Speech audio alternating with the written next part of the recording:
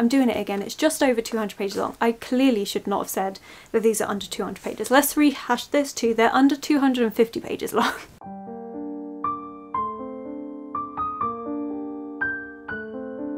Hello my loves, and thank you for joining me. It's Kirsten and I am doing 12 short classics that I have really enjoyed. So I recently did a video of how to get into classics and I hope that was helpful, but I did talk about one of my big tips is actually just trying a short classic. So I have got 12 books that are all less than 200 pages long. You could easily finish them in a day if you wanted to. Let's get straight into it. I am so excited. So the one that I did talk about during that how to get into classics video is Camilla by Sheridan Le Fanu. This is an amazing vampire classic, so perfect for the spooky season, and it is a really quick book. This book does not get anywhere near as much hype as it should, considering it is one of the books that inspired Dracula, and that book definitely gets a lot more spotlight than this one. This is fantastic. It is sapphic vampires. I mean, could we get any better than that? It's got a perfect gothic setting. We're following our main character. She lives alone with her father, and one day this girl ends up in a carriage accident right near their house, and so they take her in and they form a really fast friendship, and then things start getting more and more sinister and you realise obviously the girl is a vampire, and it's so good.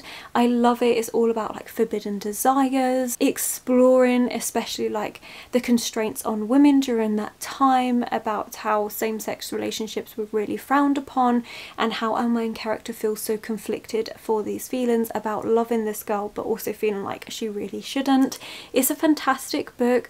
I highly recommend it, and as I said, it is perfect for gothic season, so even if you've got no other reason to read it for Halloween. It's perfect. I love it so much. And then we have a mishmash. So I've done quite a few different genres. These are all short stories I have read, so because it is me, a lot of them are gothic inspired, but we also have some murder mysteries and other bits involved. This is just going to be in no particular order, so we're just going to go for it. And also this is really good for anyone that is taking part in my 24-hour readathon, for any classics that you want to be able to read in a day for that readathon. So we have The Yellow Wallpaper by Charlotte Perkins Gilman. This is criminally underrated.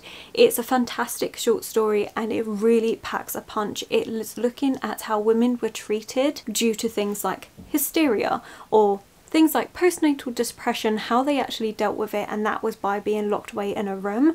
It really highlights how women were treated medically back then.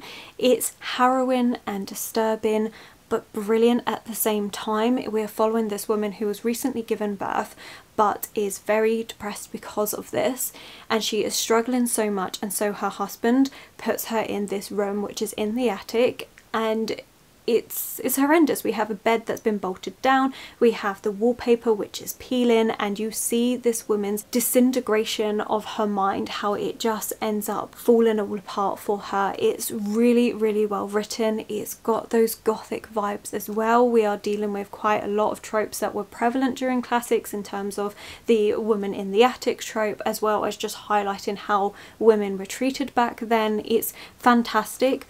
Would really recommend. It's so criminally underrated, I can't believe it. And this particular one is introduced by Maggie O'Farrell, and she does a great job of exploring and explaining the concept of this book, and that really gave me more insight into this as well. So I would highly recommend this one. Then of course we have Frankenstein by Mary Shelley. I love this book. This is one of the ones that I would like to read myself on the 24-hour readathon. I love Frankenstein so much. I've only actually read it once, but it's brilliant, and it is all about Victor Frankenstein, who is at university and he is pushing the moral boundaries of what is right, and it's about a little science experiment of recreating life from dead body parts, and then just his utter failure at dealing with what he has created, at taking responsibility. It looks at hubris of mankind. There is also love in this. There is something going on for everything, and it's really not a long book. I think people don't realise how short it actually is, this, because a lot of books, they will have notes on the books, they will have extra things, like a lot of it really isn't that long. So this one, okay, it's just over what I said of 200 pages. It's 228, okay, 230 pages long. but I think for 30 pages it's worth it. It's definitely worth it. I think it's fantastic. Again, Gothic literature at its finest. It is one of our classics for a reason. It's so, so good. Moving out of the Gothic classic, we've got a murder mystery. So of course I had to mention Sherlock Holmes. I love Sir Arthur Conan Doyle's creation of Sherlock Holmes and Dr. Watson. They are fantastic.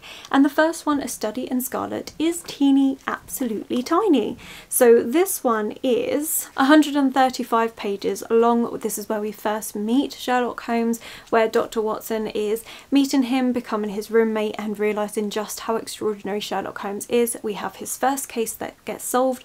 What I love about these books is you have the first half, which is the mystery, and then the second half, which is why it all happened, why the criminal did what they did. Really, really good. Highly recommend anything Sherlock Holmes, to be quite honest. Amazingly, a lot of those books are actually small. Even The Hound of the Baskervilles, which I think is the longest book, is, oh, it's literally just over 200 pages. It's 214 pages. So anything, to be quite honest, by Sir Arthur Conan Doyle in the Sherlock Holmes collection is really good, really quick, really short, amazing to get into, and who doesn't like a good murder mystery? Then we have The Picture of Dorian Gray by Oscar Wilde. I, again, love this one. I actually only read it recently, and this one is, oh, I'm doing it again, it's just over 200 pages long. I clearly should not have said that these are under 200 pages. Let's rehash this too. They're under 250 pages long. Terrible, but they are. This is another fantastic one. So we are following Dorian Gray, who is this amazingly beautiful person, and he is having his portrait painted, and one of his friends comments on the fact of how beautiful that portrait is. At least that portrait will always show that he was young forever. And Dorian Gray goes, you know what, I would give up anything to stay this young and looking this beautiful forever. And it does happen. Everything that Dorian Gray does that should inflict something on his body, or just how he does horrible acts that would then mar the human soul, instead of affecting his body, affects his portrait instead. And so he hides it away, doesn't let anyone see it. And Dorian Gray stays this pristine, perfect human being, but his portrait is hideous and disfigured and just gross because of his acts and what he has done. It's a really interesting look into human morals, and also just in general about, I find within literature of this time period, they did a lot where outer image is a reflection of how you look inside. So if you had a disability of some form, you were the villain, and it's a really interesting look at concepts during that time. So would highly recommend this one as well. And it's gay. I know so many people say it's not, it's gay. Then we have The Great God Pan by Arthur Machen. Now this is a short story collection. So all of the short stories together are actually only 162 pages long, but this is broken down into 4 short stories. I would say the first one, The Great God Pan, is my absolute favourite. It was fantastic, but all these short stories, they range from being 60 pages long to 20 to, yeah, you get the idea. Really good, really interesting. Again, more on the gothic side. You have themes about the occult in this as well. It's a really interesting book. It's something that I've never really heard anyone talk about, but would highly recommend. It's hailed by Stephen King as one of the best horror stories ever written when he's talking about The Great God Pan, and it really is. It had me on the edge of my seat. I loved it. It was so good. Had the perfect atmospheric dark gothic vibes. Yeah, loved this one. Would highly recommend. Again, perfect for this spooky season, but also in general if you like gothic fiction. Highly recommend. Then something for Christmas time, we do have Charles Dickens Christmas books. This is a bind up, so it's not this whole thing. There are short stories in this one. So Christmas Carol is the one that I've read, and I actually plan on reading one of these every year. So we have 5 short stories in here that all revolve around Christmas time, and A Christmas Carol is 90 pages long, which is the one that I'm recommended. I just don't have a separate copy of that. Fantastic. Come on, it's great for Christmas time. Should I have saved it till then? Probably, but it was still a really good book. It is a ghost story and I loved it. I'm really looking forward to reading another one of these short stories across Christmas. I read Christmas Carol on Christmas Eve. It was the perfect time to read it. Would highly recommend these, especially if you if you haven't read these, or if you want to try Charles Dickens but have never read any of his works, then do try Christmas Carols over Christmas. can't think of a better time to read it. It's fantastic. Then we have a book that I did talk about during my How to Get Into Reading Classics video, and that is Matilda by Mary Shelley. This is a really short book. It's 100 pages long and fantastic, but it is really, really depressing.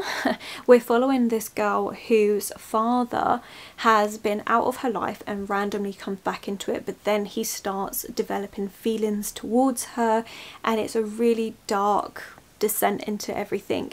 She then blames herself for her father feeling this way, and when he runs off and commits suicide because of his thoughts, she blames herself. It is a really sad story, so please go into this aware of trigger warnings. It's really quite depressing, but it was a good short story. Take from that what you will. Then we have The Island of Dr. Moreau by H.G. Wells. Again, this is a bind up of more short stories. So in this one, the actual Island of Dr. Moreau is 100 pages long, but in all of them, the stories, it's less than 160 pages long, and we have 4 stories in here, which I need to read the rest of them, to be honest. But The Island of Dr. Moreau is all about this doctor who is experimenting on animals to turn them into humans. It's really quite horrific, very dark, but really good. It had an amazing atmosphere to it, and it made me feel so disturbed when I was reading this. Would highly recommend it for that alone. But yes, again, very short, very quick. Short story collections are one of my favourite things, and I love picking them up and just having a little short story to read.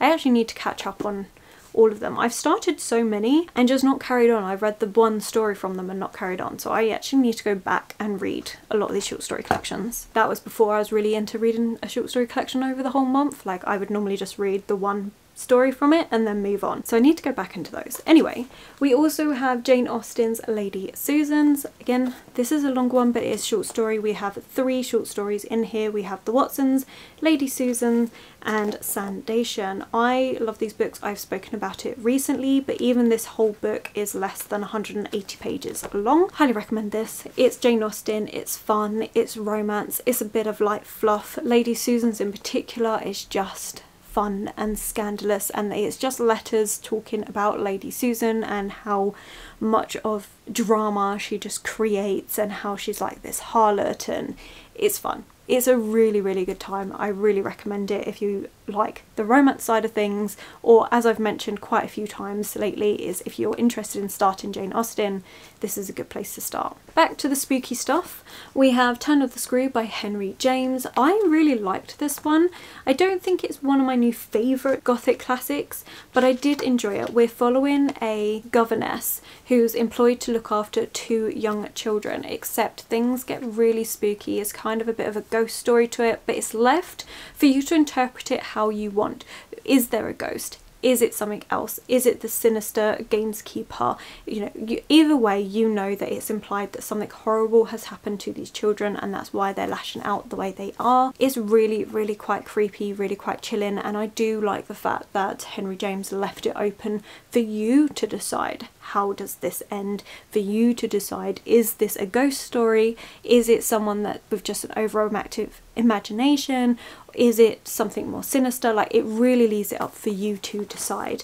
And this one is it's 144 pages long, so it's a really short one, really quick, and it's got that ghost element to it, which I really enjoyed. Enjoyed is the wrong word, because I was also disturbed at times, but it was a good time. And then we have Dr. Jekyll and Mr. Hyde by Robert Louis Stevenson. Again, this has actually more short stories in it, which I have not read. I need to do that. So we have 5 short stories in this bind up. Strange Case of Dr. Jekyll and Mr. Hyde is only 72 pages long. It's not long at all. Actually, it's even less than that because you have the introduction to get through. Okay, so it's about 60 pages long, really quick to get into, and obviously we are following Dr. Jekyll, who is a scientist who plays around with this serum that he has created to make it so that humans are their best possible selves at all times. The result in fact is that he creates this alter ego self that is called Mr. Hyde, and he is all the baser instincts of humankind, really aggressive and everything to do with that. Again, it's another look at morality, at humankind. Like, it's a really interesting story. And then we have more short stories in here. One of them, The Body Snatcher, I've already read, or well, I should say listened to, and that's actually about grave robbers. It's just a fun time. Again, this whole collection is short. It's less than 250 pages. It's 240 pages long, or you can just read one of the short stories in here and it will not take long at all. Those are all the ones that I have read and really enjoyed. Some of them, as I said, some of the short story collections I've read all of them, some of them I actually need to read more of. And I thought I would talk about a few short stories that I have on my TBR that I'm really excited to read. So aside from the fact that I have these 3 with short stories in that I need to finish, I also have 4 other ones that I wanted to just quickly mention. So we have Animal Farm by George Orwell. This is less than 100 pages long. I really need to read it. It's been on my TBR. I recently acquired it in a local charity bookstore. I am really intrigued. This is definitely more of a political piece, but I've never actually read it, but it is taught in schools. We also have The Wind in the Willows by Kenneth Grahame. This is more of a children's classic, and we're following these different creatures within the woodlands and just following their lives. I'm excited. I think this one's going to be a really cozy one to read, kind of curl up. There is snow on the cover, so I think I'm going to save this one until like Christmas, January time for those winter months. But again, this one is less than 200 pages long. It's 192 pages. Never read it. I'm intrigued. Then we have one that I know is going to be weird, and that's Metamorphosis by Franz Kafka. And this is really short. This is, yeah, less than 100 pages. We are looking at about 93 pages long. I've never read it. I've never read any of Franz Kafka's work, but I am intrigued. I just know that someone wakes up as a bug. Don't know how that's going to go. I think it's just going to be a really weird time. And then the other one that I've got is Agnes Grey by Anne Bronte. This is really high up on my list. I have to admit, Franz Kafka is probably the lowest, unless you guys tell me otherwise. But Agnes Grey is probably the highest on my list to get to. I really want to read more Anne Bronte, and this one is just over 150 pages long, so it's not going to take long to read at all. Desperately want to read it. This is more of an actual personal experience novel written by Agnes Grey, which is why I'm so much more invested as well. Highly intrigued by that. I really can't wait to read it, so I was very happy when I found that thrifted as well. Classics are amazing for thrifted finds. I might also do a video at some point of just different classic editions that I have, or where I go to get my classics. Like, let me know in the comments below if that's something you'd be interested in. But yes, these were 12 short classics that I really liked that are less than 250 pages, because I couldn't keep it less than 200. Most of them were less than 200 pages, to be quite honest. Just a couple of my favourite ones, which are a bit longer, but really good books. Would highly recommend all of them. There are so many more short stories out there, like just short classic books in general. There are loads and loads to choose from, but these are 12 that I very much enjoyed. Let me know, have you read any short classics? Would you read any of them? Out of the 4 ones that I said I want to read, do you have any recommendations which one I should prioritise? Let me know. And if you've read any other short classic books that I haven't mentioned here, do put those in the comments below as well. But I have been talking for long enough, I think, so I am going to go. I think for this one, I don't really know what emoji to put. You know what, we're in October. Let's put a pumpkin emoji. So let's go over pumpkin emoji, because a lot of these were Gothic classics. That is where I specialise in. That is my favourite. But I hope you have enjoyed anyway, so thank you so much for watching. Don't forget to give this video a thumbs up if you've enjoyed it, subscribe if you want to, comment to let me know that you're here, social media links will be linked below, and I will of course catch you in the next one.